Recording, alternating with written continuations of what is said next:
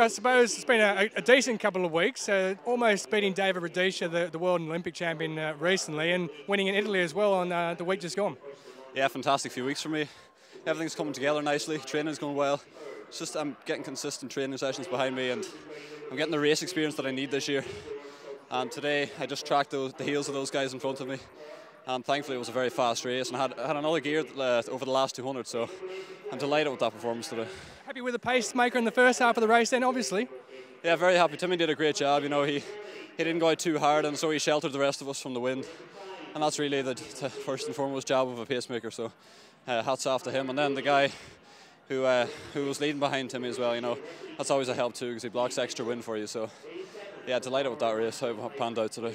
What do you put it down to then? Is it just your training which has changed, or is it mental attitude, or what do you put it down to, this change in fortunes?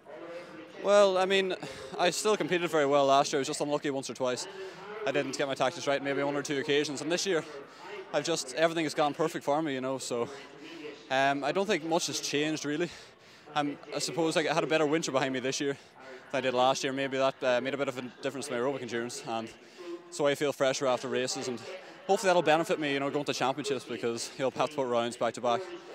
And so maybe that's a bit of the difference this year, you know. And I feel like everything else has maintained or else improved.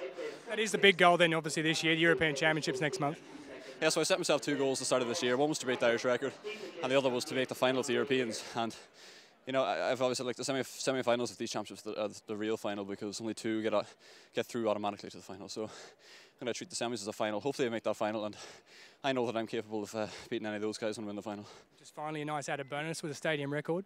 Yeah, delighted. I wasn't sure actually what my time was from last year. I knew it was 0.3 something, but that's a nice bonus to get, yeah. So I got my 3 envelopes there on the ground.